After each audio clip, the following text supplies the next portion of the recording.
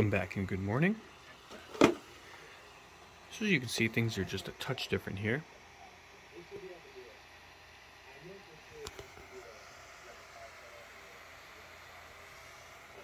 This is the game changer for my office. With the way the lighting is, you've got lights really on this side, and other than ambient lighting, it gets darker over here. It looks a little brighter through the phone than it actually is, but you know, that can be changed and stuff like that, but that's not where the light needs to be. Eventually there'll be something over there just if you need to access. So I'm going to put some more storage and stuff over there, so temporary lighting, I guess you'd call it. But this really needed it. Staring at the print and watching the first layer go down and stuff is important, and grabbing my flashlight and sitting on the floor and looking at it, pain in the ass. So I did some research and I found on Amazon the actual original or OE light kit. It was on sale, next day shipping. Soft white. It looks pretty realistic compared to what I'm seeing with my eyes versus through the phone. It's a little blown out right here through the phone, but it's soft, so it's not like a 6K color. It's more like 55K if you know color temperature. So it's not that like my headlights in my car where you get that blue tint to it. It's not at all. The light is just from here to here.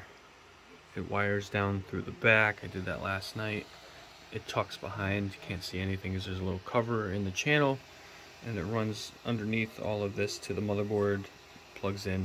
It took me probably 7 minutes to do, and I took my time.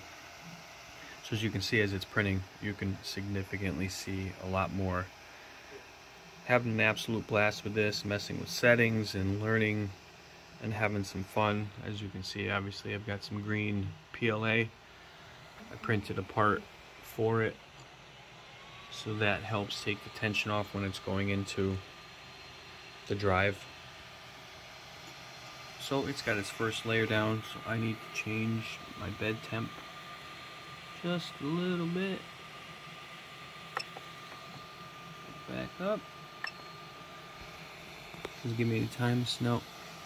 So I've got the Z-axis really locked down, and this thing has just been printing phenomenal. This is going to be a PS5 controller holder, but also will hold the Avata controller because it's basically the same size. So when I put it on the desk, I can put it in row with them.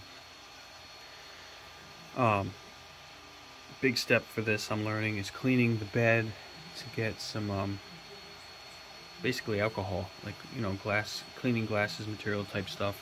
So I'm gonna get a little spray bottle today. That's my mission after I mow the lawn, to get that done. But it's fun. I'm learning. I can't wait to start really doing some kick-ass prints. I printed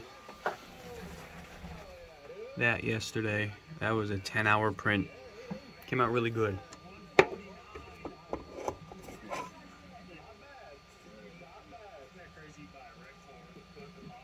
Gotta clean up a couple snarls, a little here and there, but watching this thing print from beginning to end was pretty cool. So when I'm building, I can put screws and stuff in here when I'm separating. All kinds of cool stuff. That would have helped the other day when I completely gutted this thing, took it all the stuff out of it and separated it and reorganized it. That was some OCD right there.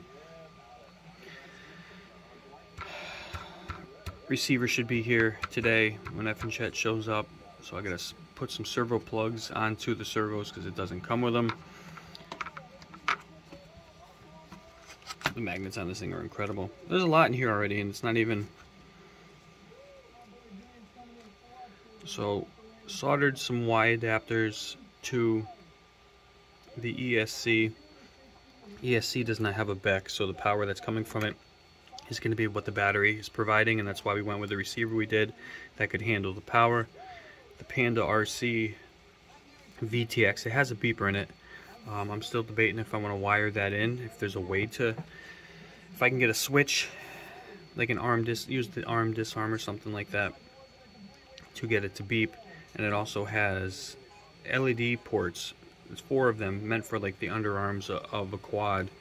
And the reason I went with this is because this had factory LEDs that were built in, and they were smart LEDs, so based on what mode you were flying, it changed color and stuff like that. So I was able to utilize what was there and then set it to what I wanted it to do. So they have different patterns, and you can separate the color between the two, which is really cool. So I think actually goes really easy. This thing's going to be a little fun ripper.